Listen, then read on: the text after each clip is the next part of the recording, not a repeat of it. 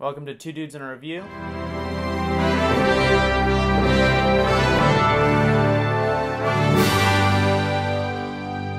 I'm Matt. I'm Luke. And today we are reviewing Gerald's Game.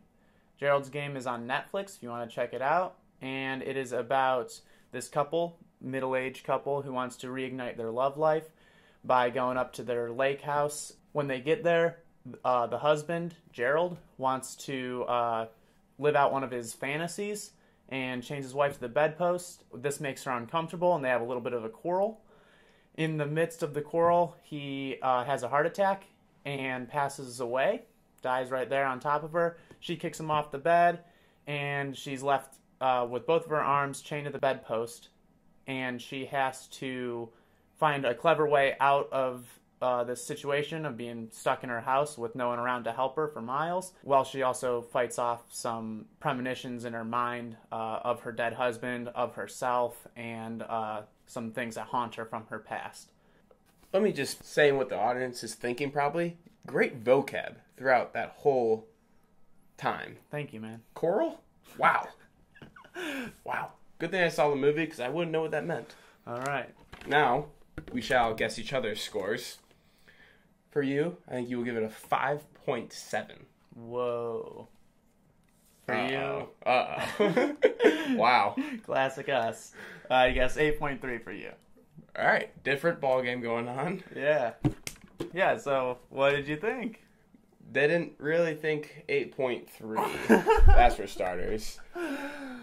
Just with the beginning of it, I really didn't know what to expect with it because it said horror. Mm-hmm. I really wouldn't say it was a horror, more of a thriller. Yeah, definitely. Falls more into that category. There really wasn't... There was like one thing that was scary, the Moonlight Man. Oh, yeah. He was a little creepy. At the end, I got a little creeped out by it. Yeah, it was. But, what about when it cut to him licking her toes?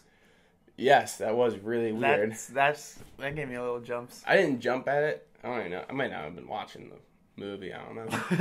I didn't jump at that part though. I just thought it was weird. But just going in, I didn't really know what was going to happen with the movie, and I liked what happened with it. Because like at first I thought the husband was just gonna, because she changed her to the bed and she gets upset not wanting to play along his game. Mm-hmm. So I thought he was just going to be like, oh, screw you, I'm going to kill you now. Yeah. So I thought that was nice that he wasn't the villain. Right. Also, he attempted, like, he nearly rapes her. Yes. After she, like, says that she doesn't want to play Happy along. it didn't happen. Yeah, I was like, see that. I did not want to watch a movie about that. Especially because it's called Gerald's Game. Mm-hmm. So I'm like, here we go. This is what it's going to be about. I thought at first he was going to be, like, the villain just because it was Gerald's Game. Mm-hmm. So I was very happy that it wasn't about him. Mm-hmm. And whenever he does come back to life, kind of, but it's like a ghost, something in her mind. And I thought that was real at first. Yeah. Very happy it wasn't real because I thought he was going to come back and then just, like, rape her or something. Mm-hmm. Glad that didn't happen. Yeah. It's funny, like, he's not the villain, mm-hmm. but he's definitely, like, the antagonist of the whole movie because he's, like, the negative or, like, the devil in her mind, kind of. Like, telling her all the things, like, she's not going to live, blah, blah, blah, like beating her down just like he did when he was alive. He's kind of like he's just mean as a guy. He's a bad husband. And, like, always putting her down and stuff and, like, belittling her. There's a vocab word. Oh, it's another one. But, so, he is still, like, the antagonist, but he's not, like, actively trying to kill her or anything. Mm-hmm. Yeah, that was cool how he was, like, the two thoughts in her head, like the little devil and angel on your shoulder. Uh-huh. He was, like, the devil and she was the angel. Yeah. That was really interesting with that. And then also, just whenever the dog first showed up in the beginning, there was this feral dog. Feral. Wow. Give me 1 point. Them all, man. 3-1 right now. All right. So there was a feral dog, and she tries feeding it first. First off, that ribeye trying to give to him. Uh-huh. That looked divine. That's another one. Yeah, divine. Good. 3-2. So... that looked great, but anyways, I thought the dog was going to play a role in it, mm-hmm. and he does a little bit, but I'm glad it wasn't just, like, the dog attacking her the whole time. Right, yeah. But, like, I liked where the plot went with her. It was just her versus nature, I would say. Mm-hmm. That's the way you could categorize it. I'm glad it wasn't, like, typical horror where it's just, like, a bad guy breaking into the lake house. Yeah, that's what I liked about it, too. It's a Stephen King book. But also, the director is right now working on the sequel to The Shining.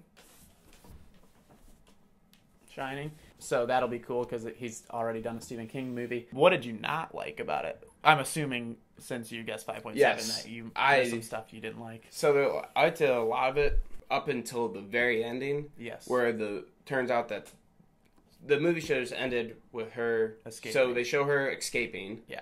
I'll just spoil it for you. I'm sorry. But she like crashes a car and then she lives. Yeah. I wasn't sure if she's going to live or not. Love that too. Like throughout the whole entire movie, let me just go back a little bit. Throughout the whole entire movie, I didn't know what was going to happen. Mm-hmm. It wasn't predictable, I didn't think. So I liked that a lot about it. Yeah. So a lot of times we like that, she would die at the end. I wanted her to live.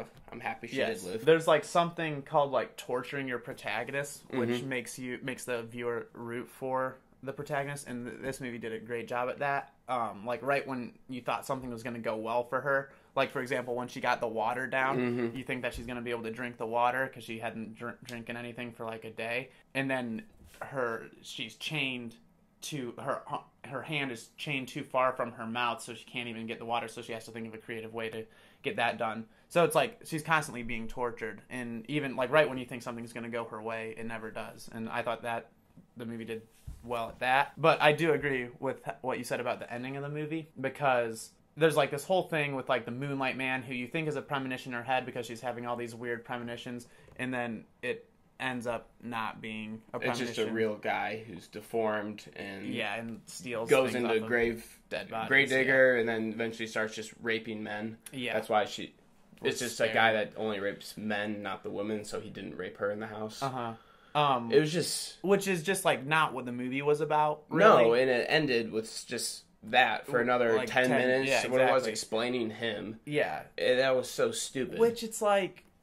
what? But I did think that they like pulled it off.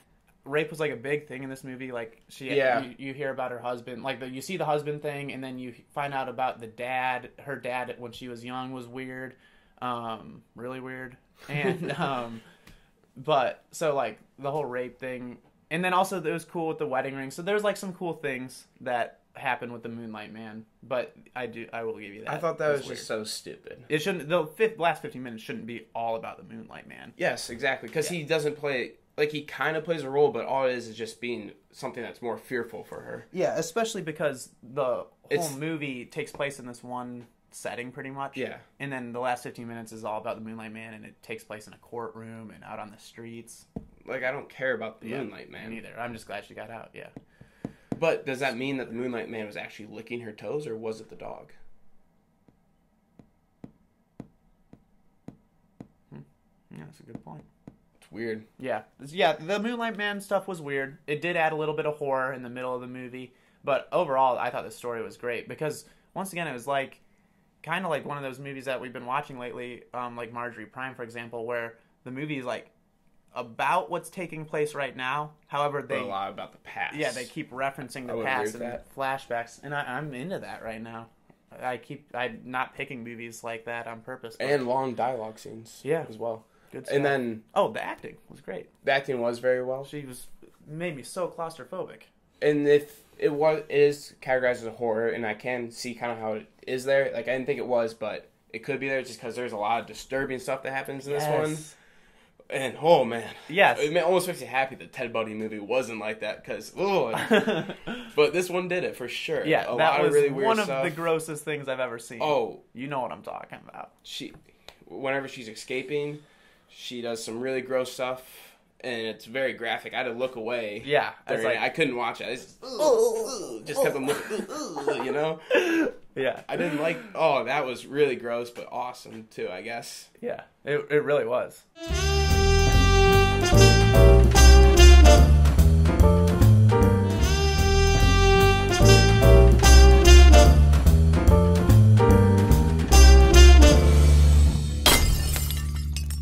Yes. No.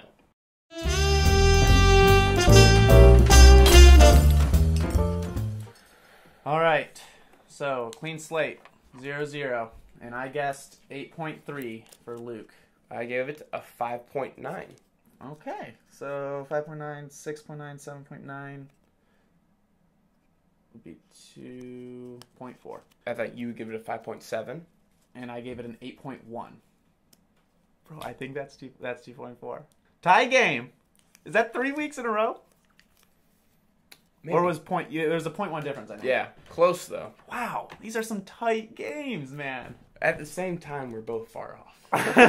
Not last week. We did great last week. Yeah, true. All right, but we're back to our thing where we have no idea what our taste in movies is. Thanks for watching this video.